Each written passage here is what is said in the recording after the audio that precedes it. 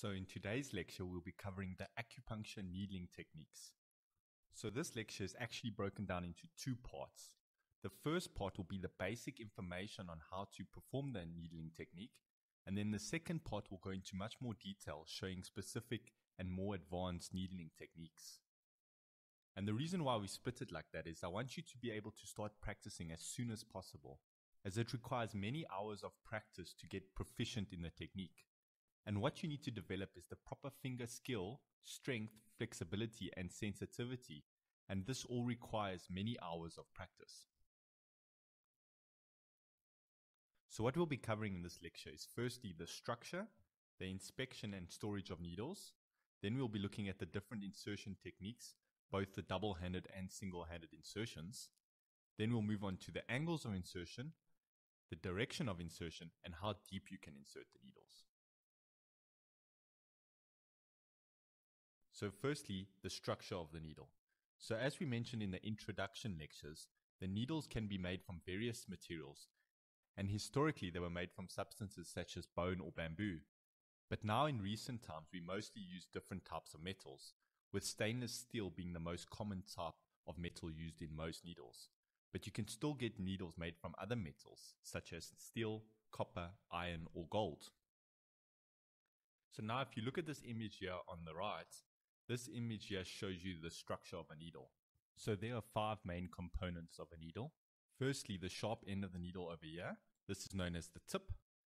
And then it's the portion that's inserted to the body, which is from here to here. That's known as the body. And then the root is the junction between the body and the handle. And the difference between the body and the handle is that the handle is wrapped with a piece of wire to make it easier to grasp and manipulate this part of the needle. And then the top portion over here, which is also made from the wire, but it's made slightly larger than the handle, is known as the tail. And the function of this part makes it easier to manipulate the needle.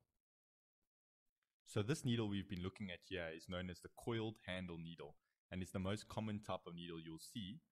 You might also see a needle called the coiled dragon on the handle needle. This is very similar to the coiled handle needle, but the wire wrapped around the handle is done in more ornamental designs to make the needle look much prettier. Then we have the flat-bodied handle, which is the same as the coiled handle, except it doesn't have the tail at the top over here. And then we have the last type, which is called tube-like handle, which has a tube instead of a piece of wire for the handle. And so next, let's move on to the specifications. If you see this image on the right here of a box of needles, there are a few important details that are put onto the one side of the box. And you can see these over here. So firstly, this here is the date of manufacture of the needles. Then this below it, the later date, is the date of expiry of the needles. So when they are no longer considered sterile. So this number here is the batch number. And then the final number over here is the specifications of the needles in this box. So as you can see, it's got a circle with a line through it, which tells you that it's the size of the needle. And then it's got 0.25 times 25, which explains to you both the width of the needle and the length of the needle. So let's look at the first part, the 0.25, also known as the width or the diameter of the needle. So the width of the needle or the diameter of the needle is the length from here to here of the needle. And this varies depending on your goals for the treatment. So the most common way these needles are classified is in this manner with a 0.25, which means that it's 0.25 millimeters wide. And if you look at this table on the left here, you'll notice that there are various widths that the needles can be. And above this is another method used to classify the widths of needles known as gauges. And the gauges are numbers which represent the different widths. So a gauge 26 needle would be 0.45 millimeters wide, whereas a gauge 30 needle would be 0.32 millimeters wide. And this method of classification is not as commonly used.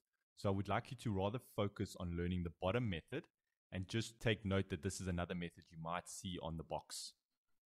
And then of all these different widths, the most common widths we use in Western practices is from 0.35, so from here, to 0.2, which is not on this, would be over here. And then next, let's talk about the lengths.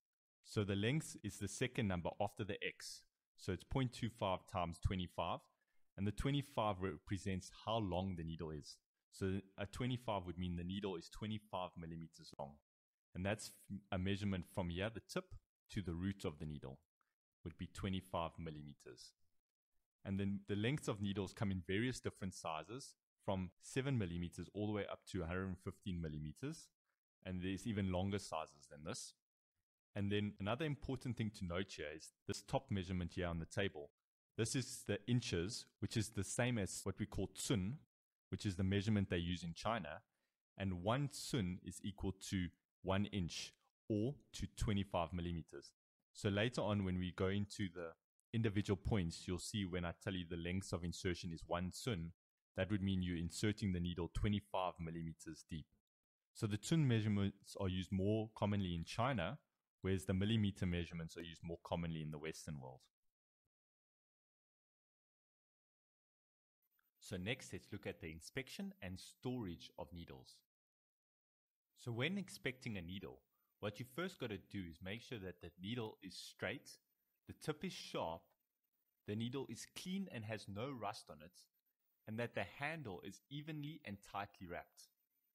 Usually we do not inspect every single needle, but you may need to do this if you have doubts on the quality or the standard of the needles that you've purchased. Then secondly, the storage. So there are two different methods of storage. One is for disposable needles and one is for reusable needles. So for disposable needles, they come in boxes like this and then in smaller packets like this image on the right. And what we do is we do not open either the box or the packet before we need to use them. So right before we will use it, we'll start opening the box and then these individual packets, and we will only open each individual needle as we need it. So as we're going through with our treatment, we'll open one needle at a time and use them immediately. And with this method, you need to be careful and check that none of the packets have been previously opened. Now let's look at the reusable needles. When using reusable needles, we normally have a needle box or tube in which we store the needles. Then needles, after use, are sterilized in an autoclave. But this method is not recommended and isn't used much nowadays due to the presence of so many different blood-borne diseases. So now we're going to move on to the different insertion techniques, starting with the most commonly used, the needle in tube insertion, which is a double-handed insertion. So the first step is always to palpate and locate the correct acupuncture point or the correct location of where you want to needle. Once you have found the point, you're going to disinfect the region, and our method for disinfection will go into more detail in the practical aspect, but you're going to dip the sterilized earbud 2/3 of the way into the alcohol, and then you're going to disinfect in a clockwise circle from the center of the acupuncture point to the outer area. And then you're going to take the packet and open up a single needle and tube and make sure that the needle and tube are of the correct size. We then place them onto the acupuncture points. And while holding the tube with our palpating hand, we swiftly tap the tail of the needle with our inserting hand. Then we remove the tube and we grasp the handle of the needle and insert to our desired length, making sure to obtain dirty sensation. The next method we'll be looking at is known as the fingernail pressing method, and this method is also a double-handed insertion. So some aspects of this insertion are the same as the previous method. Firstly, we're going to palpate the point, then we're going to disinfect the region, and then we're going to remove the needle and tube from the packets and place it on the acupuncture point. But where this method varies is that the palpating hand then presses on the acupuncture point with either the thumb or the index finger, and then the tube of the acupuncture needle is placed against the nail of the palpating hand. We then tap to swiftly insert the needle, we remove the tube, and then with the needle still pressing against the nail of the palpating hand, we insert the needle to the desired depth and obtain dirty sensation. And the reason why we use this method is that firstly, it helps us to insert the shorter needles. The second reason why is to help protect some region. So what I mean here is when you're inserting a point that is very close to an artery, a tendon, or a vein, we can then use the thumb or index finger of our palpating hand to locate this artery or blood vessel and protect it by keeping the thumb there, ensuring that the needle will not damage the blood vessel. So the next insertion technique that we'll look at is also a double-handed insertion, except this one is called the hand-holding insertion. And what it involves is similar to the other two. Firstly, we're going to palpate and locate the correct point. Then we're going to disinfect the region, and then the needle is placed on the acupuncture point and is grasped with the palpating hand, and then we gently tap the tail of the needle with the inserting hand. Once the needle has been inserted, we then remove the tube and we grasp a dry, sterile cotton ball with our palpating hand, and we use it to grasp the body of the needle. We can then insert the needle using the palpating hand to support the body of the needle so it doesn't bend, and using the inserting hand to provide the downward pressure. The other method, which is the picture on the right, which we can use our inserting hand to grasp the cotton ball and then grasp the body of the needle. We can then perform a single-handed insertion and holding the needle much lower so that it does not bend. This insertion method is used on locations where you will want to use longer needles. These are needles that are longer than 2 cun, and the areas where we use these needles are normally either the glutes or the legs. Then the next insertion technique is known as the skin spreading insertion. This is also one of the double-handed insertions, and it follows a similar procedure to the other techniques. Firstly, we're going to palpate the region, then we're going to disinfect the region, and then finally we're going to place the tube on the points and grasp the tube with the palpating hand and swiftly tap the tail of the needle with the inserting hand. Then we can remove the tube and place the 2 fingers of our palpating hand, just like this in the image, on either side of the needle and stretch the skin by pushing the fingers away from one another. And once the skin is stretched, we can then insert the needle to the desired depth, once again trying to obtain de chi sensation. This method is most commonly used on areas where the skin is slightly softer or more flexible. This is areas such as the abdomen or gluteal regions. And then the 2 images on the right just show slight differences in the technique. The one here on the left uses the index finger and the middle finger to create the tension to stretch the skin, whereas the image on the right uses the thumb and index finger to create that tension. But the rest of the technique is exactly the same. The next technique we're going to look at is known as the pinching insertion technique. This is also a double-handed insertion and is very similar to all the previous techniques. Firstly, we're going to palpate and locate the correct point or acupuncture point. Then we're going to disinfect the region. Then we will place the needle in the tube, or we'll remove the needle from the packaging and place it on the acupuncture point. One thing that's different here is that we actually have to hold the tube with our inserting hand, and that would be done by holding it with your middle finger and your thumb, keeping the index finger free to tap the needle. We're then going to take our palpating hand and gently pinch the skin and pull it slightly away from the surface of the body. We can then tap the needle with our inserting hand and remove the tube and insert to the desired depth, obtaining de chi sensation. And the reason why we would use this technique is on any area where there isn't much soft tissue to work with. So this will help us to avoid puncturing either an important organ or hitting the bone. So the next technique is the final insertion technique that we'll talk about. And this one is known as a single-handed insertion. So from all the other techniques we've done previously, they can all be done either with a tube or without a tube. But this technique is slightly different. This one can only be done without a tube. And what it requires a lot of practice to develop your skill and proficiency. This will then enhance the effects and mitigate the discomfort the patient feels when the insertion is done. So what do we have to do for this insertion? So firstly, like the other ones, we've got to palpate and locate the correct acupuncture point. We then got to disinfect the region. But here, we also have to disinfect the inserting hand, as it will be grasping the body of the needle. We then take our index and thumb of the inserting hand and we grasp the handle of the needle, or the body of the needle, depending on the length of the needle we are using. We then use the middle finger to support the body of the needle near its tip. We can then bring the needle close to the acupuncture point and swiftly press downwards to insert the needle into the skin. Once the needle has gone through the skin surface, we can then insert the needle deeper to our desired depth to achieve de chi sensation. This method is less commonly used in the West, as it is much more difficult to master, so most practitioners prefer to use the needle in tube method. but this method does have a few advantages, as it doesn't have the problems of the tubes that when you're needling a point that is at a funny angle, the needles can sometimes fall out of the tube, whereas this method won't have that same problem. Next, let's move on to the angles of insertion. So if you look at the image on the right here, when we refer to the angle of insertion, what we are referring to is we are referring to the angle of the needle. So here's the needle to the angle of the skin, and the skin is represented here. So that's the angle from the needle to the skin, this angle. And what I want you to also remember here is that we always refer to the angle of the needle to the skin, not to the ground. So sometimes on certain parts of the body, depending where you're needling, the skin might look something like this. So a perpendicular insertion over here would look like this, whereas a perpendicular insertion of this part of the body would be this direction. So just remember that when you're looking at the angle of insertion for different points.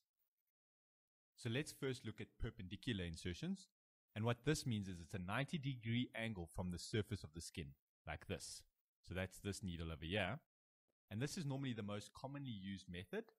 And as I mentioned earlier, we often use this method on areas where there's a lot of soft tissue between the skin and the bone, or the skin and the blood vessels, as this method allows us to get the needle much deeper. And in these cases, there's much less risk of us puncturing anything if there's a lot of soft tissue to work with. Then the second method is known as the oblique insertion, and this is at a 45-degree angle. So that's this angle from here to here. Should be at about a 45-degree angle, which is about half of what the distance is from here to here.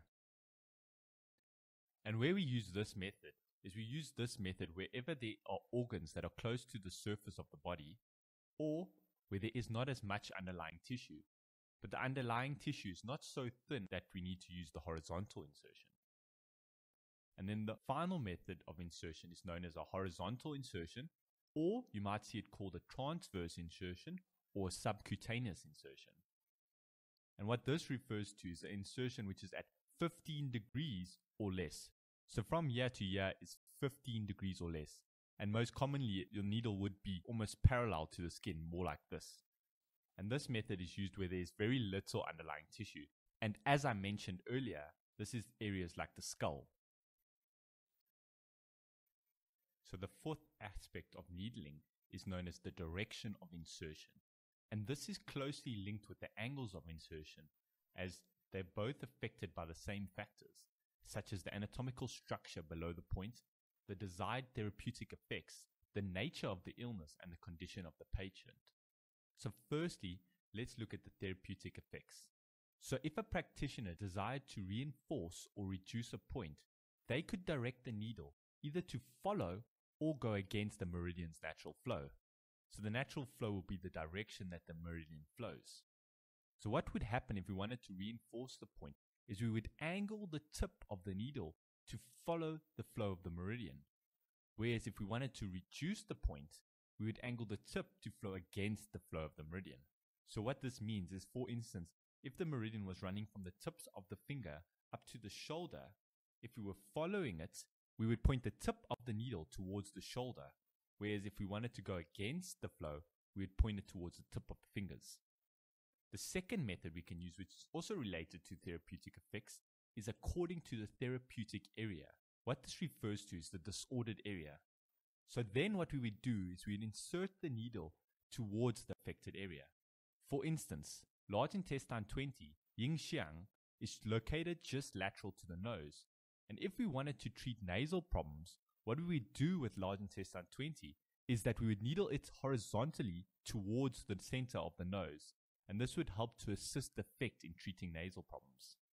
And then secondly, according to anatomy or location, so what this means is that we can change our direction of insertion to help ensure safety. For instance, points on the bladder meridian, the first line of the bladder meridian on the back, which is about 1.5 cun lateral to the spine, these points are always needled medially towards the spine, because if they were needled perpendicular or they were needled obliquely towards the lateral aspect, both these methods carry a risk of puncturing the underlying organ, which is the lungs, and this can cause serious complications.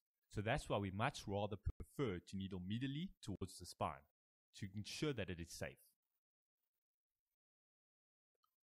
And then our fifth and final aspect of needling that we're going to look at is the depth of insertion. So once again, this is closely linked to the angle and depth of insertion that we just talked about, as it is also affected by the anatomy, the therapeutic effects, the nature of the illness, and the condition of the patient. And the first thing to note here is that the depth of insertion is specific to each point, as each point has a different anatomical position, and thus there is a different amount of flesh or bone or different anatomical organs that are nearby. The second factor we look at is the age of the patient, and generally what we do is we prefer shallower insertions for patients that are elderly and for children. And then thirdly, the location. So in general, points on the head and face and chest use more superficial or shallower insertions, whereas points on the abdomens, limbs, and buttocks generally have much deeper insertions, as these areas have much more flesh than those on the head, face, and chest. Our fourth factor is the constitution of the patient. So we use in general shallower insertions on the weak or thin patients and deeper insertions on the bulkier and stronger patients. And the fifth and final aspect that affects our insertion is the pathological condition. So what this refers to is that in young syndromes and acute diseases, we prefer a shallower insertion, whereas in yin syndromes and chronic diseases, we prefer a deeper insertion. And this is linked to our yin-yang theory, as what we know from yin and yang is that the yang is more exterior, whereas the yin is more interior. And this is why we change the depth of insertion, so that the depth is in relation to the depth of yin or yang, and thus will have a better effect. And that's the end of the lecture. Thank you for watching.